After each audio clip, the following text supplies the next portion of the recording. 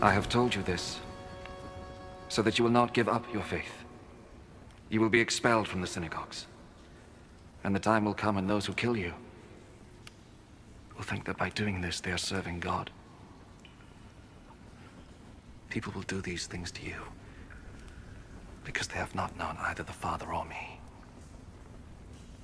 But I have told you this so that when the time comes for them to do these things, you will remember what I told you. I did not tell you these things at the beginning, for I was with you. But now I am going to him who sent me. Yet none of you asks me where I am going. And now that I have told you, your hearts are full of sadness. But I am telling you the truth. It is better for you that I go away. Because if I do not go, the Helper will not come to you. But if I do go away, then I will send him to you. And when he comes, he will prove to the people of the world that they are wrong about sin, and about what is right, and about God's judgment. They are wrong about sin because they do not believe in me. They are wrong about what is right because I am going to the Father and you will not see me anymore. And they are wrong about judgment because the ruler of this world has already been judged. I have much more to tell you, but now it would be too much for you to bear. When, however, the Spirit comes, who reveals the truth about God, he will lead you into all the truth.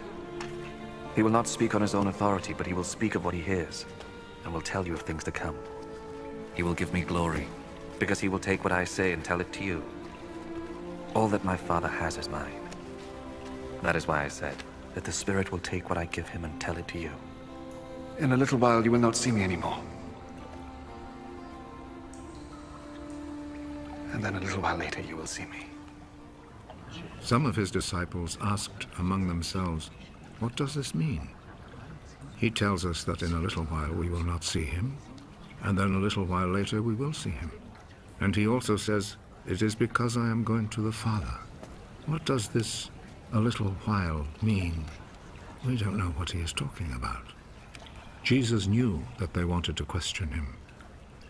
I said, in a little while you will not see me. And then a little while later you will see me.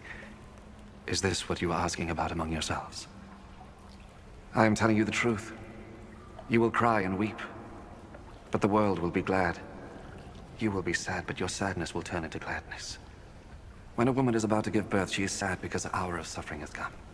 But when the baby is born, she forgets her suffering, because she is happy that a baby has been born into the world. That is how it is with you. Now you are sad, but I will see you again, and your hearts will be filled with gladness, the kind of gladness that no one can take away from you. When that day comes, you will not ask me for anything. I am telling you the truth. The Father will give you whatever you ask of him in my name. Until now, you have not asked for anything in my name. Ask and you will receive, so that your happiness may be complete.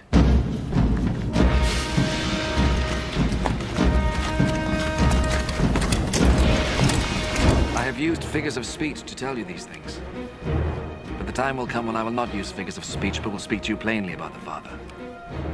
When that day comes, you will ask him in my name. And I do not say that I will ask him on your behalf, for the Father himself loves you.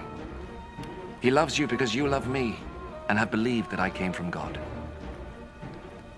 I did come from the Father, and I came into the world.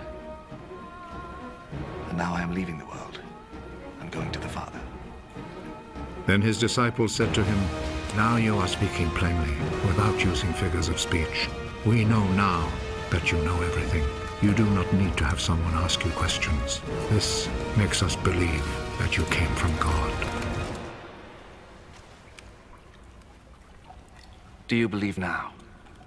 The time is coming, it is already here, when all of you will be scattered, each of you to your own home. And I will be left all alone. But I am not really alone, because the Father is with me. I have told you this so that you will have peace by being united to me. The world will make you suffer, But be brave. I have defeated the world.